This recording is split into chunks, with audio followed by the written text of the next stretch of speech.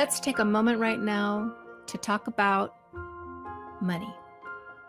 Money, money, money, money, money. Yes, we love money. We are magnets for money.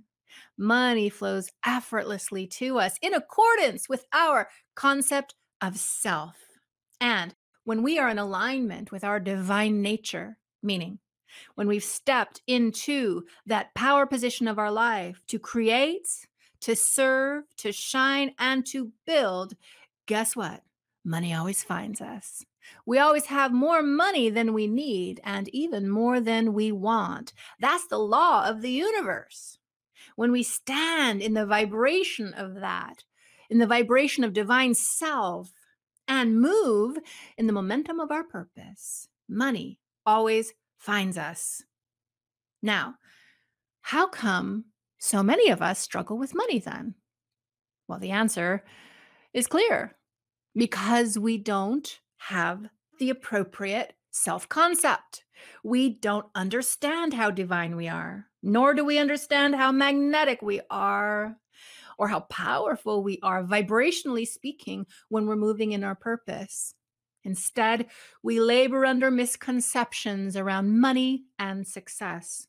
And because of these misconceptions, we create what's called an abundance ceiling. This is an energetic limitation that has been self-imposed by us based on our beliefs of self, who we are, what we do, and what we possess.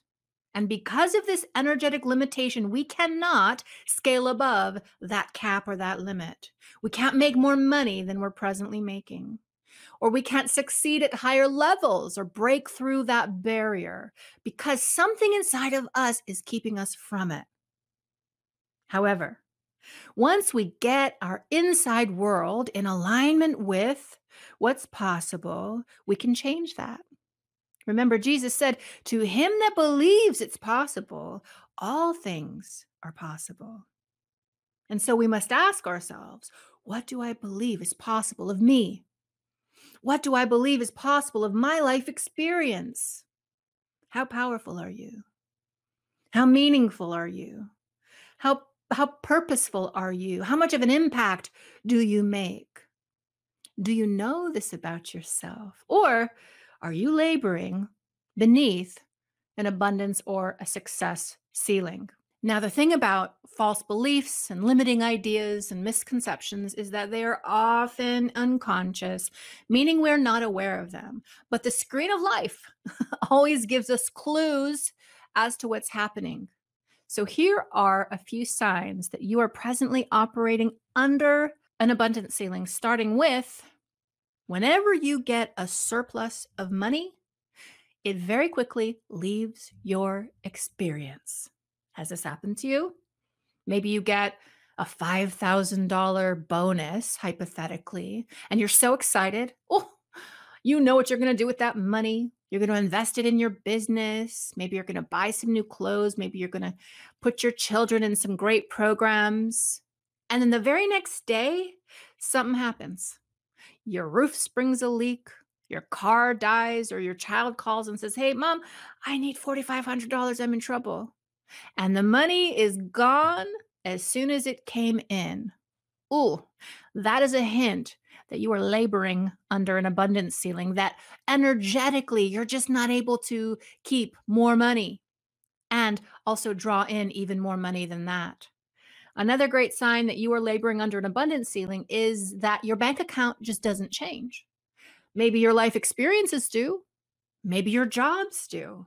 Maybe you even get that bonus, but when you go and check your checking account and your savings account, it's always around the same amount of money.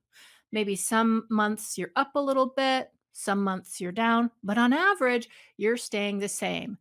That's because you've got a cap on what you can make and what you can retain. Look, there's no shame here. The idea of lack and scarcity was modeled to so many of us in childhood by our parents, our family, our culture. We grew up speaking in the language of these concepts. Have you ever heard the term, the rich get richer and the poor get poorer? Or have you heard the term the haves and the have-nots, creating this separation between us and them? Have you heard the term the filthy rich? This is all language that indicates beliefs that may exist inside of you or inside of the people around you who are constantly messaging that to you. We have to understand what's happening on the inside and pivot away from what does not serve, pivot away from what is the lie about money and success, and pivot towards what is healthy, the healthy principles of money. And we're going to talk about 8 of those principles at the end of this lesson. But before we do, I just want to cover a few of the old, outdated, frequently modeled to us tropes about money. These are the lies about money that we have all heard before, starting with money is the root of all. Complete that sentence for me. I know that you can, because I know you've heard that a million times. Money is the root of all evil. Did you know that was a scripture in the Bible? In fact, it comes from 1 Timothy chapter 6, verse 10, and it doesn't even read that way. It's not even accurate. The actual scripture says, "For the love of money is the root of all evil." Not money, the love of money. What that scripture is actually talking about is greed. And yes, we can all agree that greed is evil and damaging and has done tremendous destruction to the world, to the planet, and to people. But that's got nothing to do with money. Money, in fact, is neutral. Money is energy, and we're going to talk about that. That's a trope that money is evil. It's the love of money that is evil. So get right with that. Next, the outdated, antiquated idea that more money means more problems. Did you know that Will Smith once said that he was sued 20 times a year? 20 times a year. Can you even imagine? Now, that may sound like more money, more problems, but that's really not what's going on, because here's what's going on with money. When you have more money, you have more access. Energetically speaking, you have more landscape to move and to experience. Now, in that landscape, you're going to experience polarities. You're going to experience the lights and you're going to experience the shadow. So the more access you have and the more landscape you have, the more light you're going to have, but also the more shadow you will experience as well. That's okay. That's just the nature of it. Do you think because Will Smith gets sued 20 times a year that he doesn't continue to create? No, ma'am. He continues to create. He makes movies. I don't know if he's still making music, but he's probably investing. I know he's on YouTube. I know he's still out there producing and being creative and making that money. And the more money he's got, the more he can spend on folks who can protect his money. You can sue him all you want, but he's got all kinds of attorneys. He's also got financial advisors. He's got accountants. He's got people. More money means more accesses and more resources. Yes, also more experiences, some of which might be negative, but way more resources to take care of it. So, more money, more problems? Get out of here. The next trope that we need to talk about when it comes to money is, I don't deserve to have money. I don't deserve to have money. I don't know why anybody would believe that, but you know what? It's really common that people think that they don't deserve things. Well, guess what? If you don't think or believe that you're deserving of it, you're never going to have it in a sustained way. And if there's even a rumble or an echo inside of you that communicates to you that you're not deserving of good things, you got to get into that. You got to get into that and clear that. And in another lesson in the student portal, we actually talk about things that you can do to clear energetic obstacles and specific to money. So make sure that you look into that. But you're going to want to make sure that you are getting in there to look at what you feel yourself to be. Because unless you believe it's possible, as we said, unless you believe you're deserving of it, you will not have it. What's the truth here? The truth is, money loves you. Ah, money loves you. Prosperity flows to you. Abundance surrounds and connects with you. You are an infinite creator and you always have the resources to create. That's the truth. It's not about earthly deserving. It's about your divine nature as creator, here to create and having everything you need to do so. You do deserve to make money. And that's the truth. Next is the idea that I'm just not good with money. Have you ever said that? Have you ever heard anybody else say that? I've heard other people say that about money. And you know what? It's true. Because again, as a man speaks, so he is. And if you don't think you're good with money, you're not going to be good with money. But let me ask you a question. Were you born into this world knowing how to walk? Were you born into this world knowing how to talk or even knowing how to go potty? No, you had to learn. You had to amass the training and the skills. And maybe you don't have great financial acumen right now, but that doesn't mean you can't amass the skills. All you have to do is be willing to learn. And as you move in your purpose, and as you build your business, and as you see the way money flows to you because you're in the vibration of your purpose and your light, you will learn how money works for you. And also, as you learn the laws of money, you're going to figure out how you can work with money successfully for yourself. So, just because right now you might not have a great intelligence and knowledge around money doesn't mean that next month you can't, or that next year you can't, because you can. It's all about your willingness to learn.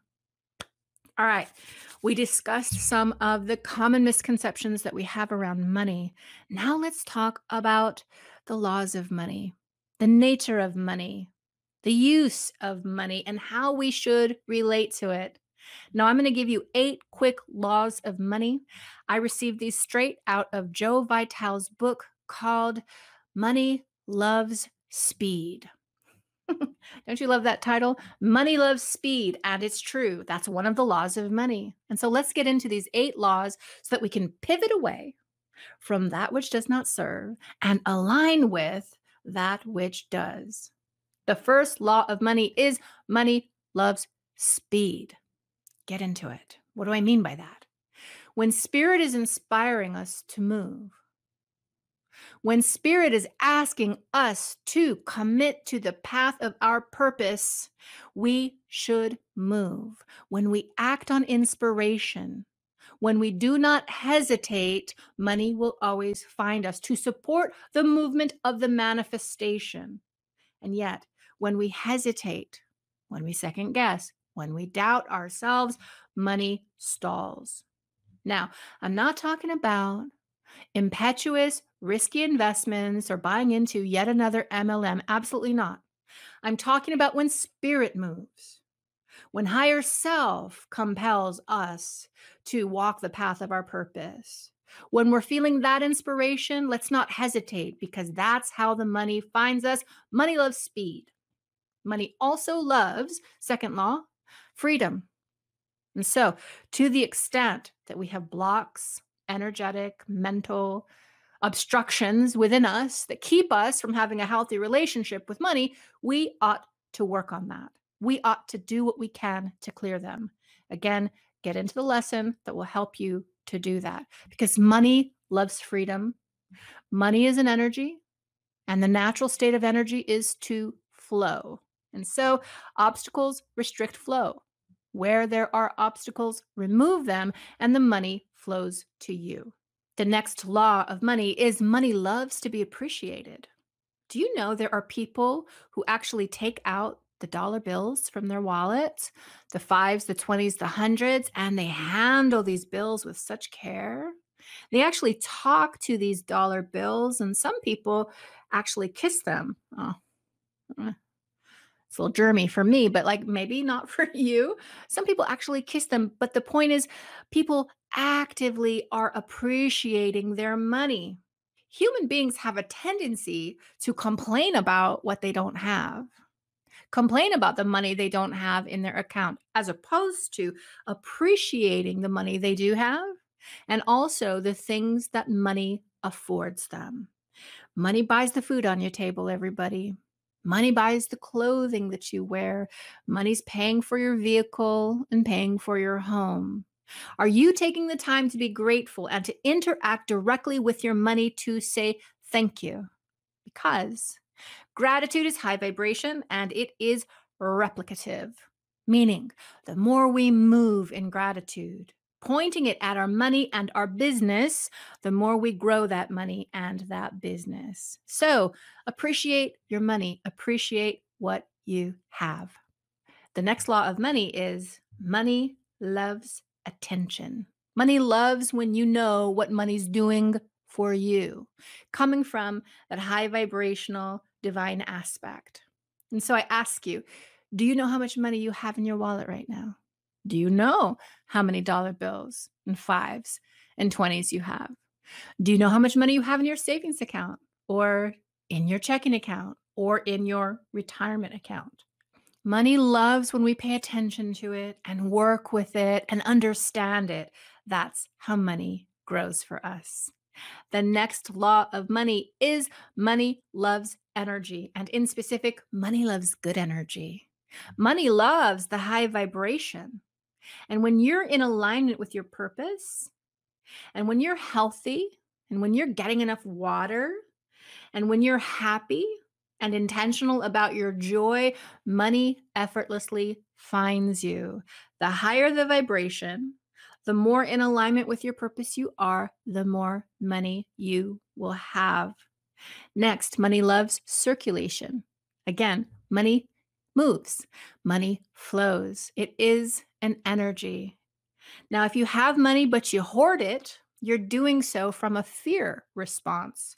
You're doing so from a belief of scarcity or lack, and that restricts or prohibits more money coming in. Money likes to flow out and money likes to flow in. The more movement there is with money, the more of that money moves into your life experience. Next, money loves respect. Put some respect on money's name, everybody, because money opens doors. Money allows you to network. Money gives you that energetic landscape. Money affords access. And so we respect money. We have that understanding and that relationship with money. The last law of money is money loves a mission. And that, my friends, that's right up our alley. We came here to do something with our lives, and that something is powerful. And when we are fully embodying our mission, our vision, and again, that divine nature concept of self, when we are standing in that, money loves us. We are a magnet for money. Money flows effortlessly into our life experience. And so do what you love, because if you do that, money will always support you. Those are the 8 laws of money. That's the truth about money. Let me end by saying that we should not make a moral judgment about money. Money's not good, it's not bad. Money's not good, it's not evil. Money is neutral. It is a tool, and you are the master of your experience. You are the master of that tool. So allow money to work for you and allow yourself to understand that you are a money and a success magnet. Can I get an amen? And so it is.